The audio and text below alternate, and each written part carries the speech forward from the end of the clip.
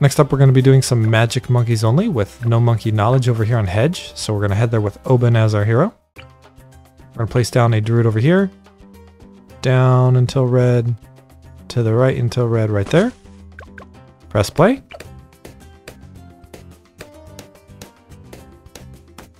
We're going to buy the Thorn Swarm upgrade as soon as we can. And if we got the placement right, we shouldn't leak anything there. There we go.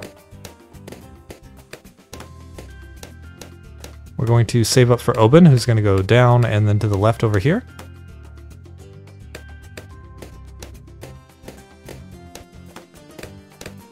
We need to get to 700 first.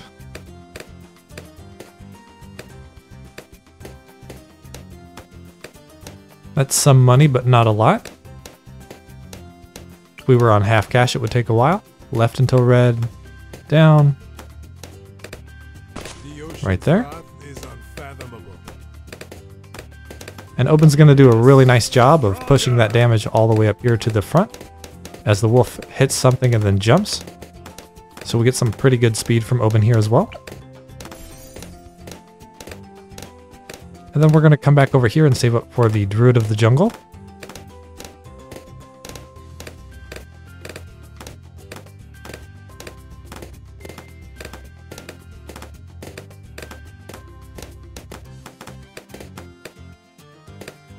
Druid of the Jungle is a really nice option for going fast and getting through this level as quickly as possible. Stronger.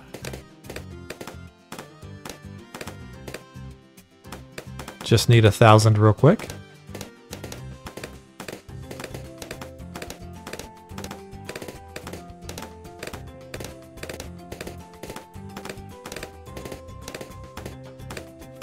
And once we have that upgrade, we're also going to get the Hard Thorns upgrade so that we can pop pretty much any balloon type. If only druids could hit camo, we'd be really happy with this.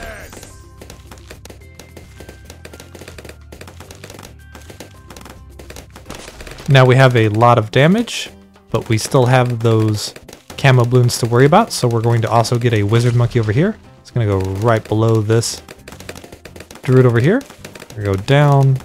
And then just to the left a little bit, not too much, but a little bit. And then right there, we're going to get the Intense Magic and the Monkey Sense.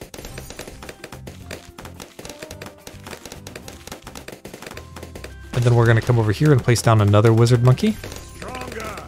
We don't want this Wizard Monkey to get Oben's buff, so that's why we're placing it down here. Down until red, left until red, down. Right there. Getting all the way in that corner there.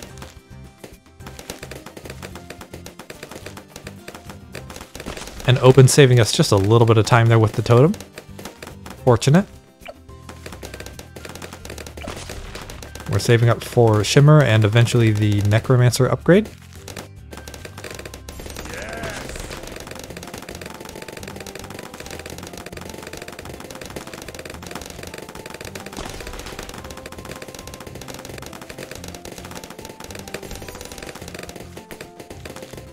We want to get this Necromancer upgrade as soon as we can, as it gives us so much speed.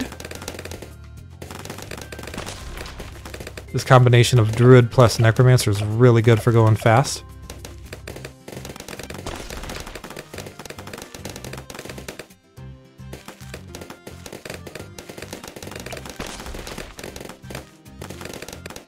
So we're almost to 3,000.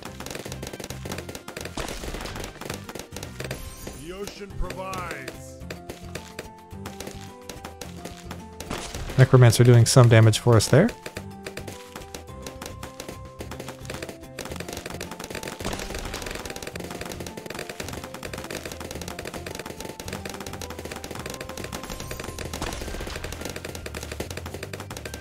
So we have the Necromancer upgrade. You might be wondering what we're going to do next. We're going to get some druids going. We're going to go up until red, to the right until red, up until red, to the right until red. And then right below it, up until red, to the right until red,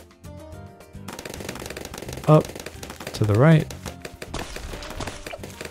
We're going to get Thorn Swarm on both of these. And then we're going to come over here and upgrade this to the Druid of Wrath. We want to make sure that one's fully upgraded as much as we can right now. Up until red, to the right until red. Right there. Thorn Swarm, coming back up here, down until red. Right there, Thorn Swarm, left, down. Thorn Swarm there as well. Let's go ahead and get this one down, left, on this one as well. So these all have Thorn Swarm, and they're all eventually going to be buffing the Druid right here. So now we can come back over here and upgrade this to Pop List.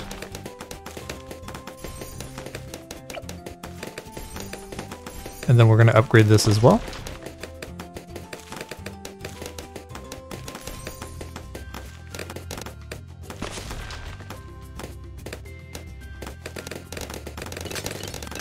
Getting that secondary buff of Pop List is really good here.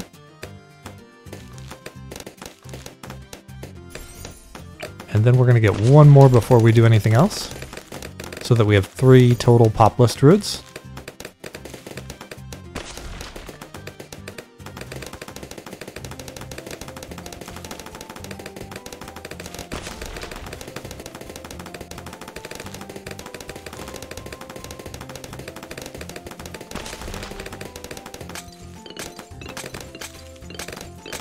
There we go. So the third Pop List Druid is the signal for us to get down an Alchemist, who will fit right over here, up until red, up until red, to the right until red, right there. We're going to upgrade this to Berserker Brew.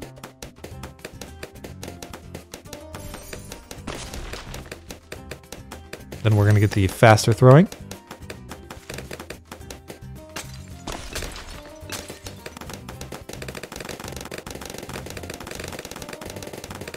And saving up for the stronger stimulant here. We want that buff on the front of our screen. But now we're going to come back over here and get another Necromancer. We can see here this one is getting the buff, right? So we're going to come back over here, go down until red again, and then left.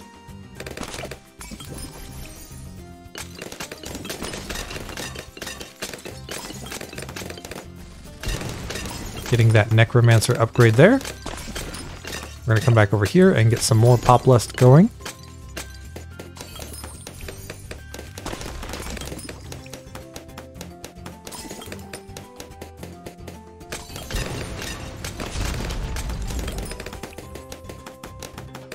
Getting one more stack of Pop List. Although the money is really slow right now. But it is not because we're going slow, it's because of the level. We're making really good time, actually. Pop List again. And then we can see here, this Druid still has only 4 stacks. We want that 5th stack. So let's go ahead and get that.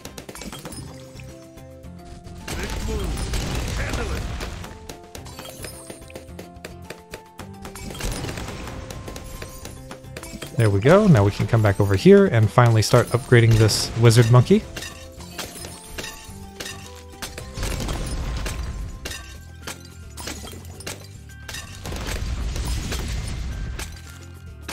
Arcane Mastery is going to give us even more range here, so we can see we're all the way up in the front of our screen.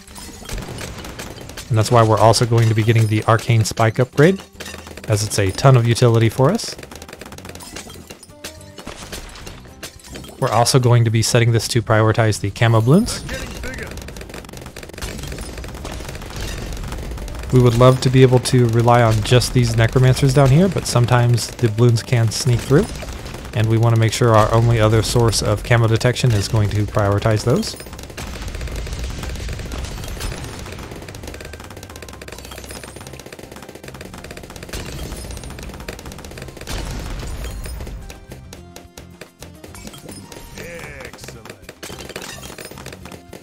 And we can see here we just got the secondary buff from Oban right before round 63, so that's very fortunate for us.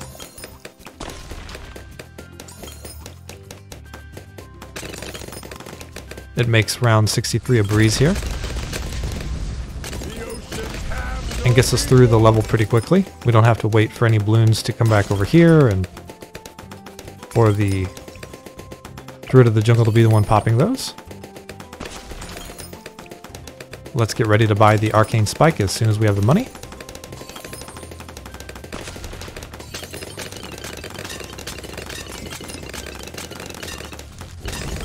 Interesting though that we see this attack a lot, and it's really popping a lot even though it doesn't look like it is. It's doing some pretty decent work for us. Let's go ahead and come back over here. We want to make sure that we are closest to the Wizard Monkey. Left until red, right there. We're also going to be getting the faster throwing here. I really thought about getting the middle path, but I think it's just good to get all of those buffs going around so that we can get even more Druid buffs as well.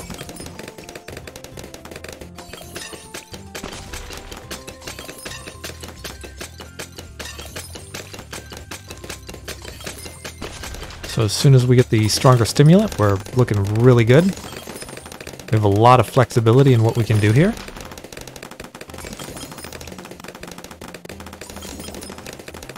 Me personally, I like to get one more Druid for Pop List. We just want to make sure we're within range of Oban. Right there is good.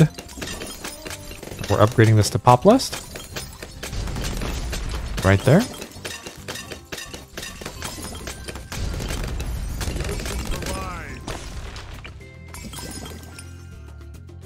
One more Necromancer, just make sure it's not within range of the Alchemist. Right there looks good. We're going to upgrade this to the Necromancer again. And it won't really push up all the way to the front of our screen quite as quickly as our other Necromancers, but it's still going to do decent work for us.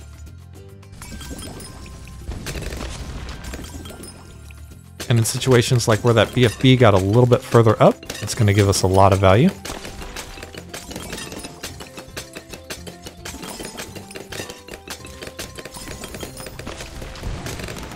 Right there is good.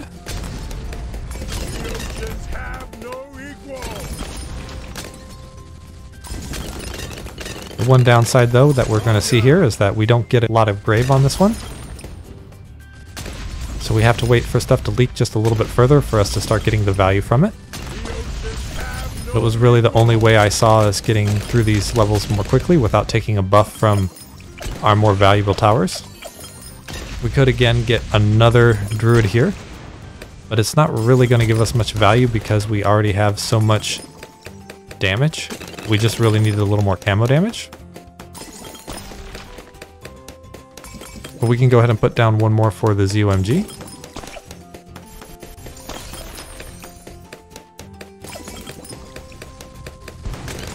And at this point, if Popula stacked higher than 5, this would be a really powerful tower. Still doing a pretty good job for us here. As we can see, high efficiency because we're able to shoot all the way down this lane here. And there we saw the camo blooms coming in pretty quickly.